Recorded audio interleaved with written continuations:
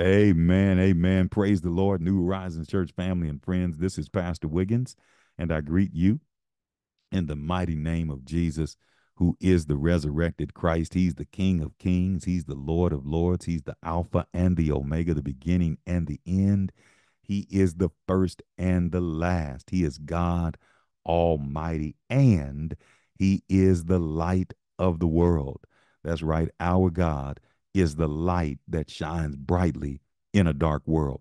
And we're praying that God would shine His light in the life of each and every one of you during this season, during this time, so that you might fulfill the plans that He has for you, even in the darkest of times that we have to go through.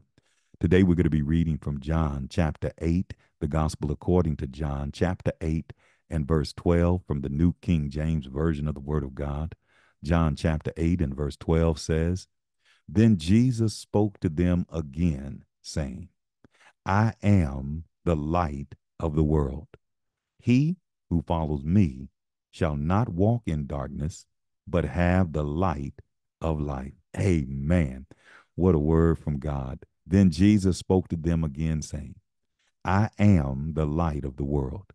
He who follows me shall not walk in darkness, but have the light of life. As we go to God today in prayer, according to John chapter 8 and verse 12, we want to pray, number one, and ask God to continue to speak to us. It said Jesus spoke to them again. We want to continually hear God's voice speaking to us.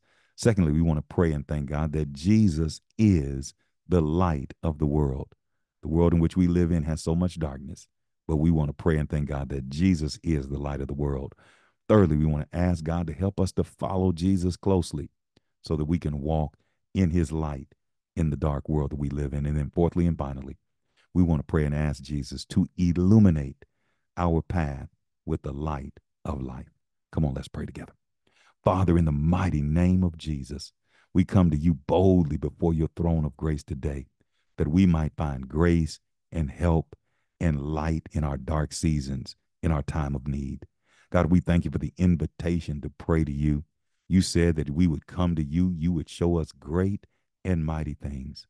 We thank you for the instructions to come to you, because you told us to come to you humbly, Lord, to humble ourselves up under your mighty hand, that in due time you might exalt us. Lord, we come today confessing that we've sinned and we've fallen short of your glory. God, we got tripped up by the plans and the tricks of the enemy. We stumbled and we fell. We've fallen short of your glory. And for that, we're godly sorry, God. And we pray for the forgiveness of sin according to 1 John chapter 1 and verse 9. We thank you for forgiveness through the blood of Jesus Christ.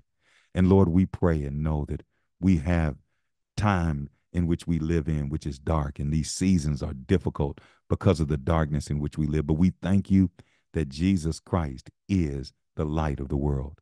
Our prayer today, Lord, is that you'll continue to speak to us even in our dark situations, that we'll continue to hear your voice, and that we won't follow another one, even in our darkest times. God, speak to us in our midnight situations. We listen for your voice. We want to hear what the Spirit is saying to the church. Lord, we pray and thank you that not only do you continue to speak to us, but we pray and thank you that you tell us that Jesus is the light of the world. Lord, when darkness comes in, when darkness overshadows us, we thank you, Lord, that you are the source of our light, that you are the light source for our life. And we praise you and glorify you, Lord, that you are the light of the world and that you shine brightly, that the good news that Jesus died on the cross and God, you raised him from the dead, that he's alive forevermore, gives us hope even in our darkest times. We thank you, Lord God, that you are the light that illuminates our pathway. So praise God. We ask you to help us to follow you closely in these dark seasons. Yea, though we walk through the valley of the shadow of death, we will fear no evil, for we know you are with us. Your rod and your staff, they comfort us. God, when we have to go through the shadowy periods in our life, when we have to go through the difficult periods in our life, when we have to go through the dark periods in our life, thank you that you are our shepherd, that you will lead us and guide us through the valleys of the shadows of death and bring us out on the other side to a table that is prepared for us in the presence of our enemies. So we thank you, Lord. We just ask you to help us to walk closely and more closely with Jesus each and every day. Lord, let us not stray to the right hand or stray to the left, but let us walk in the path that you have set before us. Let us walk in the narrow way. Thank you, Lord, for your leadership, and help us to, Lord, follow you closely. Lord, we ask that you would illuminate our pathway with the light of life. You said your word is a lamp unto our feet. It is a light into our pathway. So illuminate our life, Lord. Illuminate our path with the light of life. Lord, let your word guide us. Lord, let your truth guide us. Lord, lead us and guide us into all truth, even in the darkness that we live in. God, we thank you for your light. We thank you for your love, and we thank you for life in your light. In the name of Jesus, we pray. Amen and amen. Again, today is day number 5 as we're praying about light in a dark world. I don't know what you may be going through. Maybe things have gotten dim in your life. Maybe things have gotten dark in your life. Maybe you're going through a dark and a depressed situation. I want you to know that even in the darkness of the world, Jesus is the light of the world. And that when you have Jesus in your life, you have the light of all men and women. So walk in that light, stay close to that light, and Jesus will illuminate your pathway and show you the way.